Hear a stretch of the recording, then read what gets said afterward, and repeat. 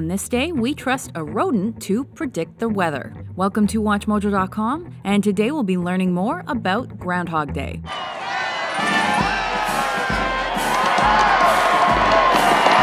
Groundhog Day is celebrated annually on February 2nd. On this day, people use a groundhog to determine the length of the current winter season and the possible early onset of spring. This weather prediction is dependent on the day's conditions. 6 more weeks of winter are on the way if sunshine causes the groundhog to see its shadow and go back into hibernation. Sorry, folks. 6 more weeks of winter.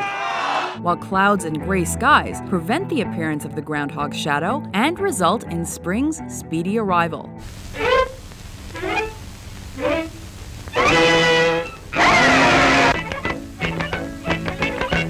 The period between the winter solstice and spring equinox has been important throughout history.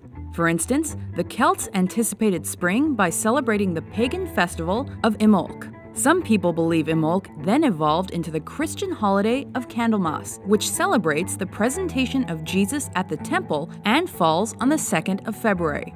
It was during the Middle Ages that Europeans began to rely on the shadows of hibernating animals as an indication of incoming weather. During the 1700s and 1800s, German immigrants brought this belief to the United States and selected the groundhog as the chosen animal in Pennsylvania.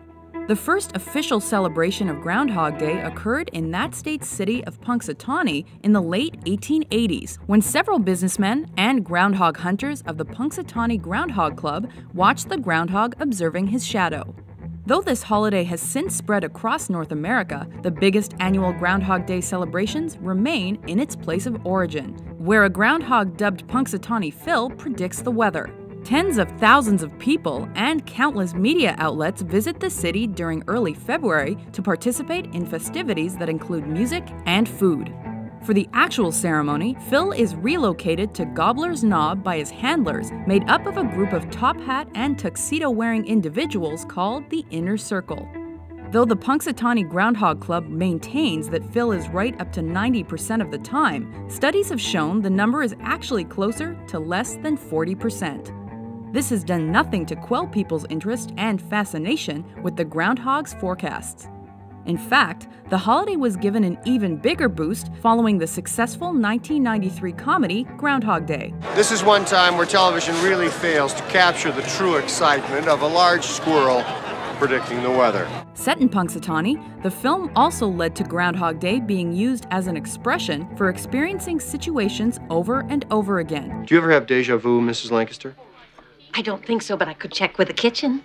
From movies and TV shows to children's toys, Phil and Groundhog Day have appeared in pop culture on numerous occasions.